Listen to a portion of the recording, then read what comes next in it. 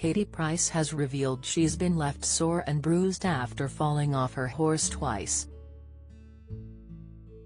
The model, 44, took to Instagram on Monday evening to show the painful injuries she suffered in the incident. Showing a clip on her stories of her injuries, Katie wrote, "As much as I'm a very experienced horse rider, tonight I fell off twice. First time horse spooked and bucked, second time is when the horse refused to jump, then bucked so high, then ran off me and started to buckaroo. Thankfully I had a body protector and hat on, but feeling sore and bruised." The mum of 5 has regularly posts pics of her horses to Instagram for her 2.6 million followers to enjoy. She has previously revealed how they help her with mental difficulties she has faced. She wrote at the time, "Many of you already know my story and have either made judgment or set messages of kindness and support, which helps me massively day to day to look back on.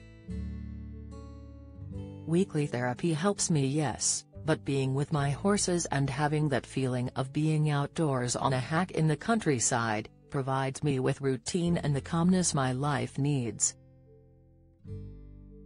It's important to find that something for you, that you not only love, but benefits your overall well-being. For my mum, gardening helps her, for my sister it's walking, and for my brother and my dad it's a round of golf. Just a few ideas for you." Earlier this month, the star admitted she is healing from her trauma after she released a bombshell mental health documentary.